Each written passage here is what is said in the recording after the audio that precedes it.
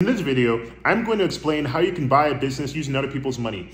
And you want to make sure you stay to the end, because if you're an absolute beginner, you're going to need to get the resources that are at the end of the video so that they'll all make sense for your situation.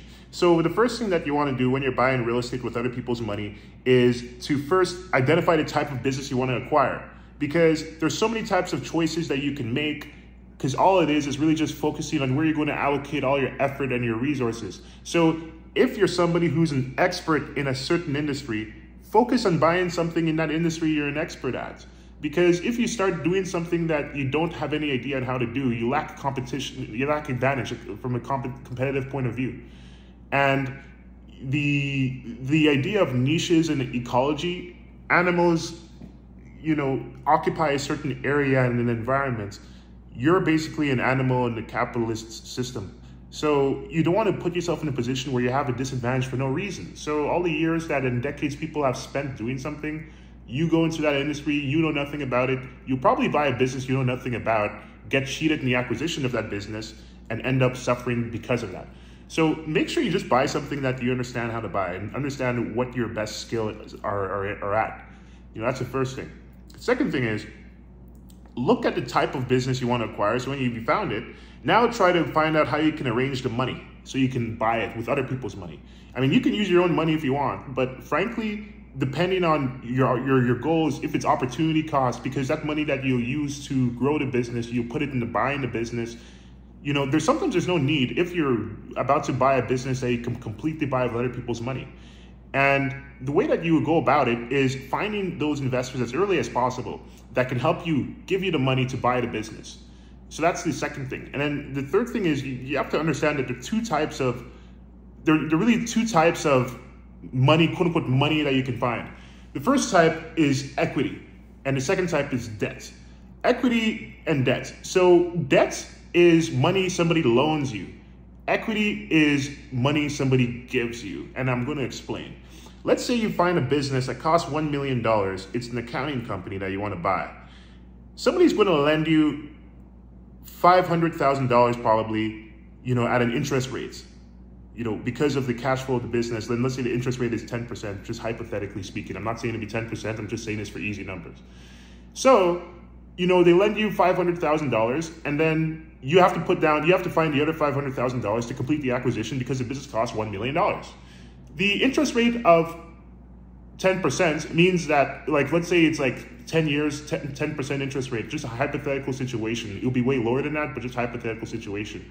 The profits of the business would probably have to exceed that interest rate that you're going to be charged. So you probably have to pay $50K let's just say $50K per year for 10 years. So it would be nice if the profits, and based on how much cash is in the business bank account and the profits that are coming in and how stable the business has been and all the past profit that the business has made. It would be great if the profit was over that $50,000 per year, so that you can not be stressed out when you're looking to buy that business. Because if you're buying a business and then it has only, let's say it has only $70,000 in its bank account and the interest payments are $50,000 per year, and then you're not including other costs to run the business, then it's going to lose money in less than 1 year, or less than 2 years rather, because the bank accounts are going to be empty and going to be negative.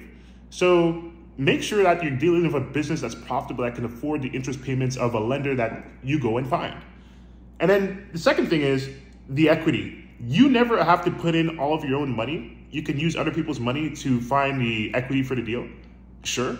But it'd be nice if you find equity, and so instead of putting the $500,000 and you get the $500,000 loan to make the $1 million acquisition, you could actually use another investor instead of you to put that $500,000 down, so that you have one lender that puts the $500,000 down and then another investor that puts the other $500,000 down. You can also split it where you put maybe $250,000, the investor puts $250,000, and the lender puts $500,000. Those are some options. And then the little known final option is getting the seller to lend you money to acquire the business. Sometimes sellers can actually lend you money to acquire the business for you. So you can have a bank that lends you, for example, $500,000.